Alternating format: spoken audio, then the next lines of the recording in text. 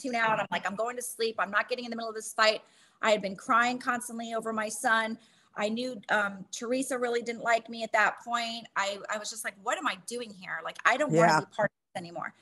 And I tuned out. And then after stripper, because people don't realize the end of the finale of 4th season reunion was the night before they taped the season 3 reunion. So we had already filmed a complete season of the 4th season the night before the 3rd season reunion. Wasn't Sun Cubana? It was Sun Cubana. Sun Cubana. It was so when I called Joe the Midget. That was the night before. They had to go to the reunion first thing in the morning after that. Yeah.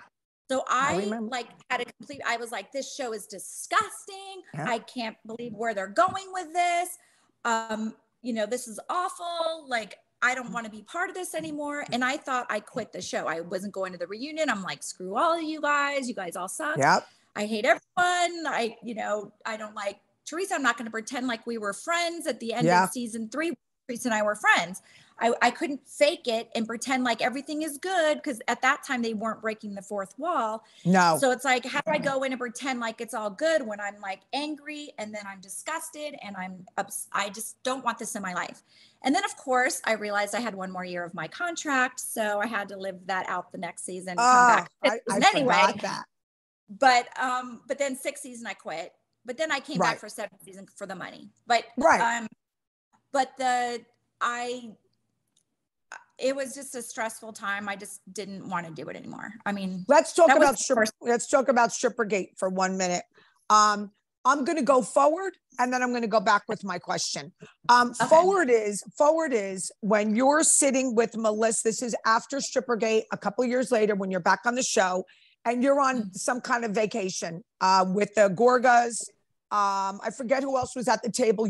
When you jump up and you yell at Melissa about her 4 nose jobs. I would like to clear something up because my name was brought up and you were trying to call me and I didn't answer. Why did you stand up? Was it about her nose jobs or was it to prove something else? What took place there? No. So, God, it kind of leads up to this, but like Melissa and I were friends. So I thought, right. So she started getting weird with me when producers were trying to push a friendship between Teresa and I. They were trying to get us to make up and be like Lucy and Ethel, like we used to be. And we were trying to work through that because, you know, Melissa was telling me how much she hated me, but yet Teresa was nice to my face a little bit on filming. So I didn't know what was true and what was not. And when I was telling Melissa, look, they want us to mend things, you know, whatever. She started getting really weird with me behind the scenes about me and Teresa being friends. We went out the night before the Vermont trip. We filmed with, it didn't air, but we filmed like a triple date with like Dolores and somebody, Teresa and Joe, me and Chris. Okay. We had the best time. Cameras stopped rolling. We stayed there till like hours after filming, laughing our asses off, laughs, had the best time. Melissa's calling me, because her and I used to tell each other what she filmed during the day, what I filmed during the day, exchange stories. So then, I told her, I called her afterwards. I told her what had happened. I said, we had the best time. She's like, what happened? Like nothing, like you guys didn't fight, nothing. I said, no. I said, as a matter of fact, it was a great evening.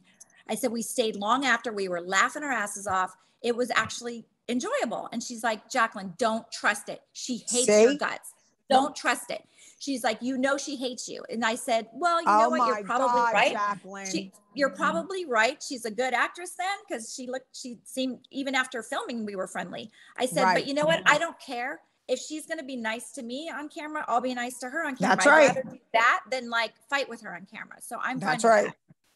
We go to Vermont. Melissa's coming at me a little bit, like on the bus, being weird all of a sudden with me. And, you know, I knew what she did to Kathy Wakili. You know, she would get Kathy to like bring up stuff on camera. And then when Kathy would bring it up, she would shoot her down on camera. Like she was being protective, or, you know, it was just so fake. So I saw what she was doing to me and I was just like, why is she treating you like this? I was so confused.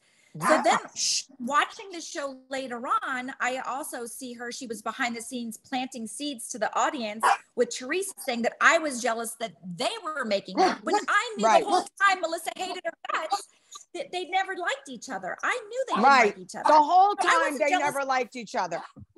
I'm going in the other room.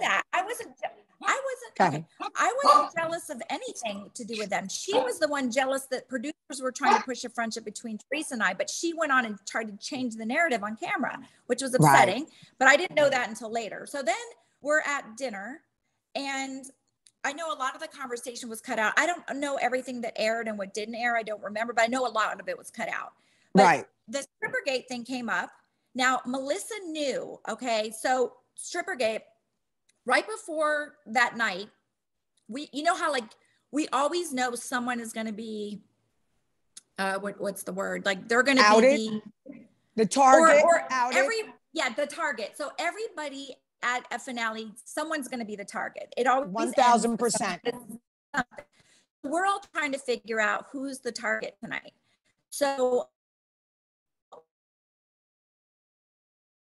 I don't remember, for producer, someone told me that you and Teresa filmed at a salon earlier in the day. So I called Melissa and I said, I don't know what was filmed, but I know that Kim and Teresa filmed at this salon during the day. Just so all right, now let me stop. The reason why Jacqueline didn't know is because I know Jacqueline's a really good person. And if I told Jacqueline what was going to happen, she might have said something. And I wanted it to go down the way I wanted to go down. So Jacqueline knew nothing because she would have said something. Go ahead.